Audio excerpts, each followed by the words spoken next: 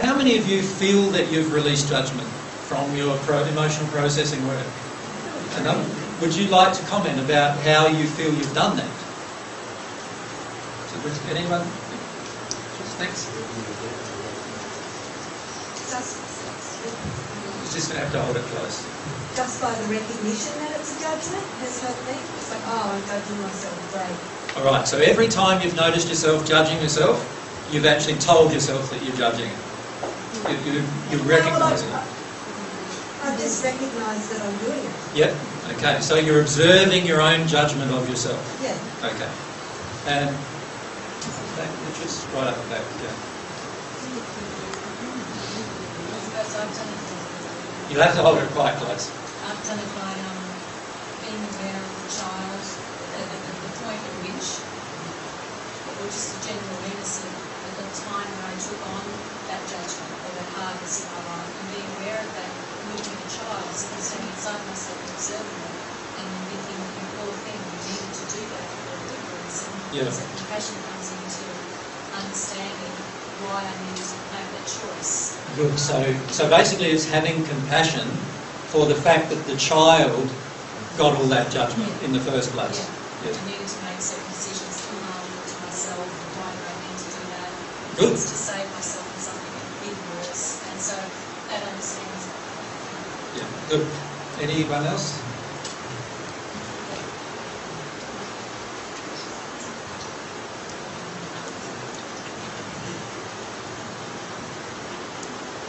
I had a pretty big issue come up for me where I divulged some truth about some actions that were really not very nice, and I felt that I needed to feel some remorse, and I couldn't. Why can't I feel this? And I looked through some of the notes that I've written that you had given us. And you did mention this thing about judgment. I think, okay, I'm going to look at the judgment that I have about feeling remorse about my actions. Yeah. And apart from it being very emotional, when I just started writing up lots of things that seemed to be blocking me feeling that feeling, it all came tumbling out. And I did then have the judgment, oh my God, look at all this crap. But yeah, it really helped me look at what was holding me back, and there were a lot of other issues that I really needed to go into as well, and I didn't know were there. Yeah. So my judgment, looking into the judgment, illuminated a lot of other things with me. Awesome. Yeah, that's good. And allowed me to go into that feeling. Yeah. So you could say, in summary of that you had to basically examine yourself very carefully and see what was going on.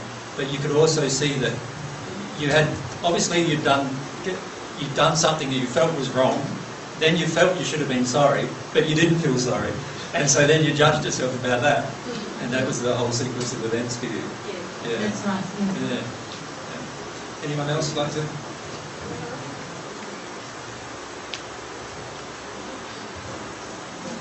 I think my wife made is had 9 years of depression, and done a lot of work with her on judgmental behaviour. Yep. But not having judgment on myself still doesn't stop me feeling frustration and not being able to achieve something.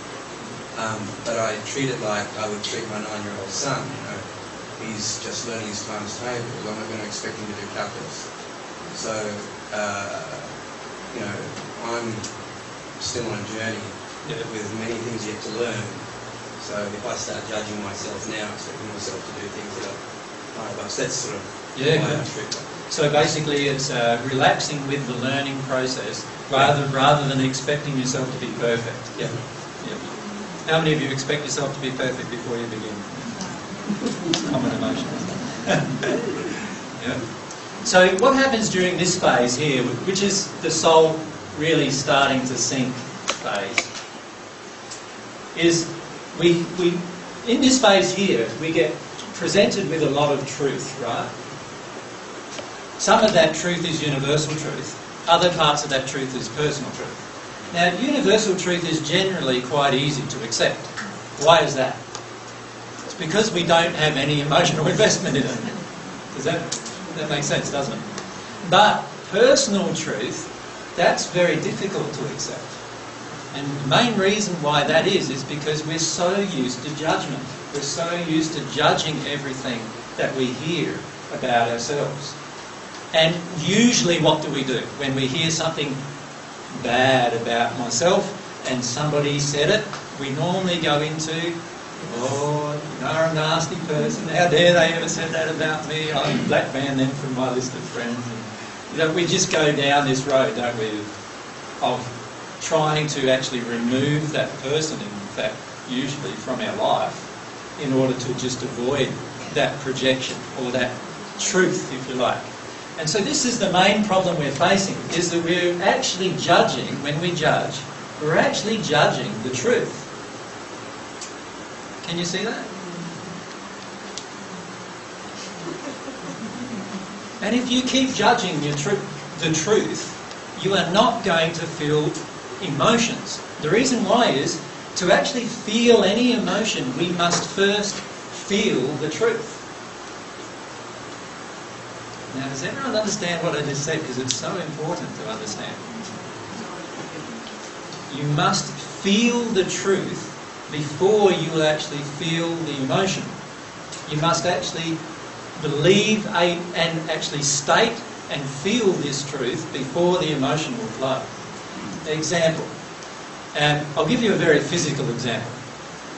You're standing in front of the mirror in the morning, and there's a bit of sleep, in the corner of your eye, and running down here from the night, and maybe there was a bit of a drinking night the night before, and you're looking pretty worse for wear, and your hair's a bit of a mess, and everything like that is happening. There's your picture right in front of you.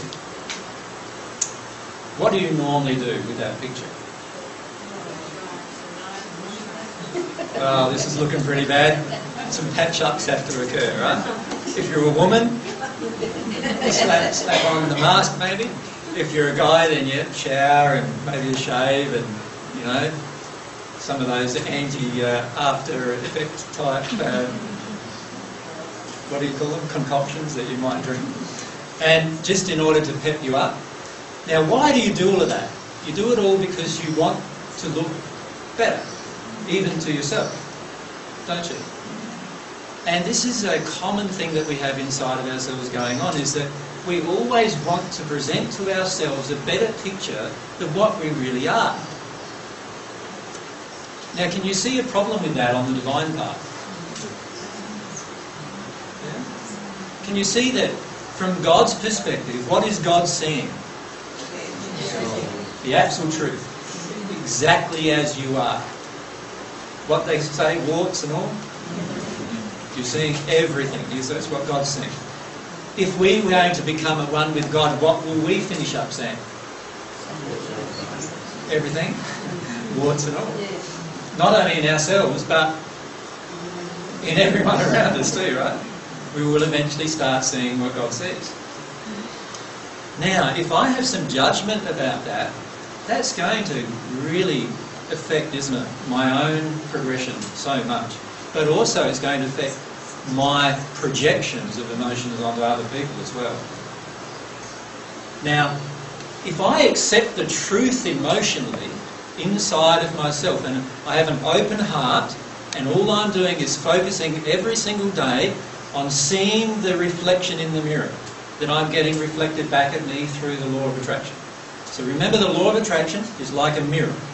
It's reflecting at you constantly what you've got left inside of you, and also the good things inside of you too, of course, isn't it? It's reflecting both at you constantly. Now, the good things we're totally happy about taking responsibility for, aren't we? Like, how many of you, if you had 100 people saying, oh, she's a lovely woman, you'd be pretty happy with that. But if you had 100 people saying, well, she's a real bitch, actually, I don't really like spending any time, that would be pretty challenging, wouldn't it? Right? So when we look at the mirror, the key is, firstly, we need to see our truth. We need to look at our truth sincerely. Once we see that, the key is to not walk away and forget it. And you will be very tempted to walk away and forget it, because you'll do this when you see yourself in the mirror. You'll do this judgment thing. Every time you judge, you are resisting the truth. Every time you resist the truth, the emotion that the truth will open up will not flow. The emotion will only flow when you accept the truth. Now that applies whether I have harmed someone else or someone else has harmed me. Now most of us are totally comfortable, are we not, in dealing with the emotions where other people have harmed us. You find those pretty easy to deal with? You know, when I was 3, Mum did this and Dad did that and it was terrible, and you know, I'm pretty happy to cry about that. When I say happy, I don't know if you've used the right term. That's the right term, but you can cry about those kind of issues quite easily, can't we? But what about when you have harmed others? Or when others come to you and tell you that you've harmed them? How do you react then? With even more judgment. With even more judgment? Or often with the opposite? Denial and blame. Justification. Justification. One of those two.